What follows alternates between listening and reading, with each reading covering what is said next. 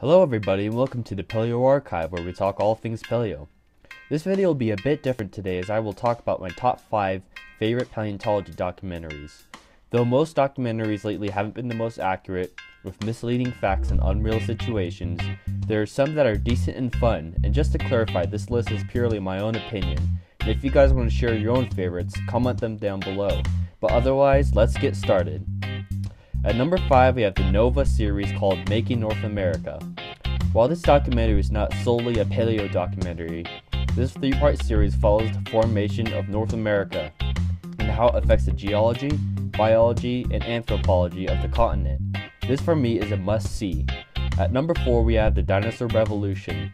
While it has some inaccuracies like any documentary, the pros outweigh the cons, and this series has a lot of interesting storytelling, along with good research and familiar paleontologist guests such as Thomas Holtz and Scott Sampson.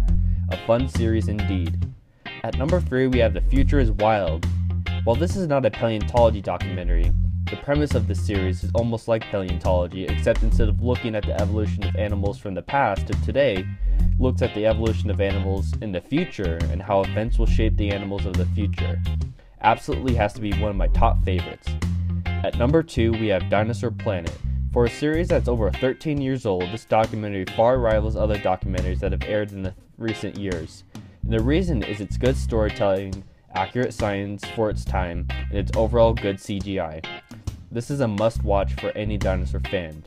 And at my number 1 spot is the Walking With series.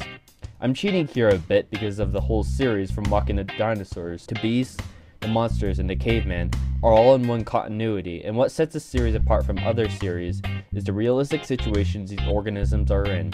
With the exception of Walking with Monsters, this series doesn't show these animals as moving monsters who fight to the death each day to stay alive like modern documentaries work, but rather show them as real-life animals who behave like modern animals, doing things besides killing and fighting. And with its great aesthetics, wonderful storytelling, and timeless look, this series has to be my favorite paleontology documentary.